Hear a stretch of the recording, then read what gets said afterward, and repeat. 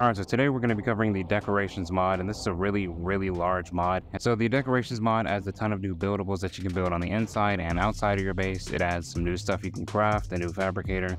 Are you serious? So starting with the exterior modules, we have 4 new buildables right here. So we have the reinforced cargo crate, damaged cargo crate, and then we have the lamp down here. So they start off super tiny, but you can resize them if you press. So if we hold E and then click, we can make them way bigger so we can actually see them, because now they're not midget sized anymore. And you can also use them as storage, and they have some pretty decent storage as well. It's about the same as your inventory, so pretty nice new way to have some storage as well. And you can stack them on top of each other, so you can actually make like a legitimate cargo room in your base if you wanted to, and you can actually make everything fit a lot better. The other exterior buildable that we have is the lamp, which is essentially like a big light. All right, and as we can see, the lamp isn't very big, but it is kind of small. It does look kind of cool, and you can also change the colors of the lamp. We can change the color of the little tube that's inside of it, which is the little neon tube right there. As we can see, I'm clicking it, changing color, We can also change the intensity of this neon tube if we hold T and click on it. So click on it, it'll make the little tube inside a little bit brighter. If we hold I, we can change the intensity of the light and make it stronger. So let me do that. If we hold F and click on it, we can change the range of the light so it actually reaches a lot bigger. Messing with the red, green, and blue levels, you can do that at your own little discretion. You can give your base an entire new atmosphere with those lamps, especially because you can change the intensity of the lamps, you can change the color, you can change essentially the entire lamp. Now if we go to interior modules, we can see there's a whole bunch of new stuff here. So we have the seeds fabricator to produce seeds, and then we have the decorations fabricator to produce decoration items. We got a locker, got a small aquarium. Let's do the fabricators last, actually. If you will notice, these lockers are the lockers that you typically see in like the Degassi bases whenever you go and search those. So that's where these lockers come from. And it's kind of nice that these lockers got added, because these are not in the base game, and they do look kind of cool. Although I do wish you could change the interior of this, because I don't know who the freak this lady is. These lockers all have their own storage, so again, you can add this to like a storage room or something like that. Gives you a lot more options aside from just the base game lockers. And then we have these small aquariums, which are exactly what they say they are. It's just a really tiny aquarium, and you can only put 1 fish in here. I feel like, honestly, if you put a fish in here, you're low-key bullying it, because there's literally nowhere for this fish to swim around. Maybe don't put fish in the small aquarium. Oh, okay, I missed this. Okay, so there's a long planter now. I don't know how I missed that. So there's the interior grow bed, as we can see right here, the regular plant pots, and then we have this long planter. It's a planter with less space, but it is like a bit longer. So if you want to have like a different type of garden idea, that you can use the long planter to sort of fulfill that idea, because all we really have in the base game are these interior grow beds, and they're kind of, it's like a big old square essentially. So this gives you a little more options when it comes to customizing, I guess you can say, because these are like little rectangles and they can sort of fit in more areas. The long planter is for both your interior and the base exterior, so that's cool. Very cool too. Now moving on to the miscellaneous tab, we can see that there is a big old arrangement of new items that we can build now. So we have, let's start from the top. So we have a very small bench. It's just a very small bench. It's essentially like a seat. We got a small bench now, so you can actually, you have different sizes for the vanilla bench, so that's cool. The empty desk, instead of having this desk, this is the vanilla desk right here. It's full of stuff, and you can now have this empty desk with nothing on it, so you can actually customize it yourself instead of having to, sort of match the theme that the vanilla one gives you by default. We got all these sofas now. So the long sofa works, the small sofa works, and the sofa angle works. But when I click on the medium sofa, it does not do anything. It does not work. So just keep that in mind. We got the customizable picture frame, which we sort of already had to begin with, but it's okay. We have a Cyclops toy now. So that's cool. Wait, no, I didn't mean to sit down. Hold on. You can also adjust the size of this Cyclops toy by holding E and then clicking on it, and you can make it bigger.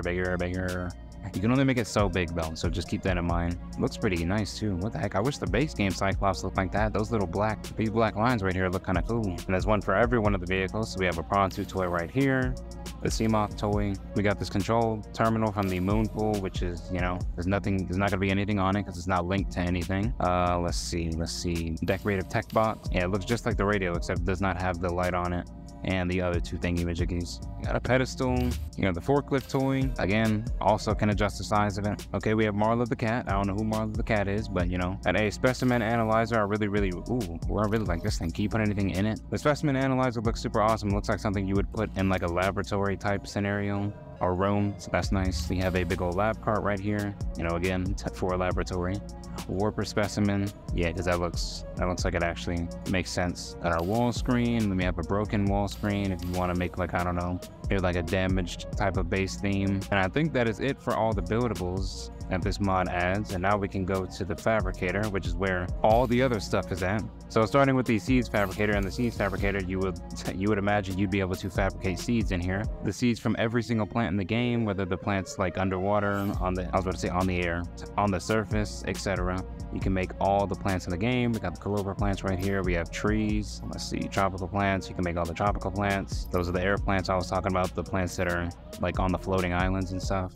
You can make those up here. There's the underwater plant. Oh, you can make the mushroom forestry? I didn't know that. What the heck? Anchor pond. Oh yeah, you can make everything. All right, I thought it was just like regular old plants. Now you can make essentially everything. Let me make this mushroom tree real quick. I want to see what this looks like. All right, so now we have a giant mushroom tree just sitting right next to our base. That's super awesome. You can really decorate the outside of your base like super well with this mod because of all these plants that you can get now, because now you have a lot more options. Now we can look at the decorations fabricator. So this is going to allow you to craft basically every decorative item in the game. So you know how whenever you go through the Aurora and you see all those like small things that you can pick up, like this microscope right here, you can craft that in here. You can also make the sea moth fragments if you wanted to do that. You know, you can do that here, I guess. You got drinks and food. You can make all... Ooh, that was a nasty voice crack. Oh, you can make a small meal? Hold on.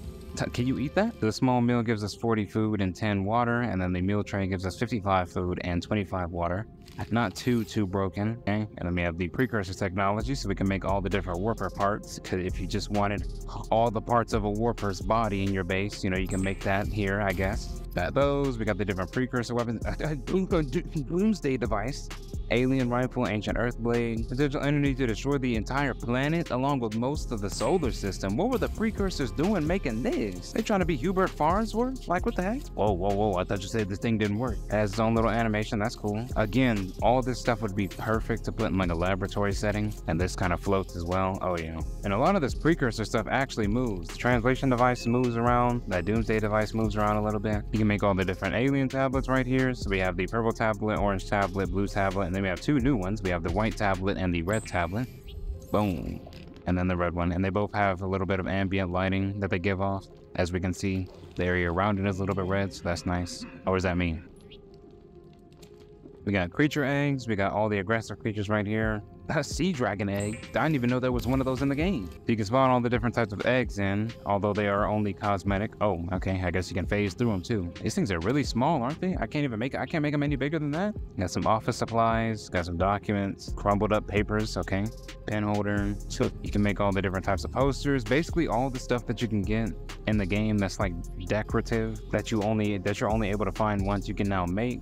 So you don't actually have to go out and like hunt for all that stuff now. You can just build it in this fabricator, which is, you know, a lot better. But this mod does give you, you know, hundreds of new options to actually mess around and play around with as far as decoration goes. Like literally hundreds of new options because of all the items that this mod adds. But yeah, that was the Subnautica decorations mod. It's one of the largest decoration mods that Subnautica has to offer. You know, we can see why, because it adds so much freaking stuff to the game that you can do now. I do plan on doing another video where I go over like multiple decoration mods, because I know there's multiple ones out there, but I wanted to do this one on its own because it's so freaking large. Other than that, that is about all I have for y'all. Thank y'all for watching. I hope y'all enjoyed, and I will see y'all in the next one.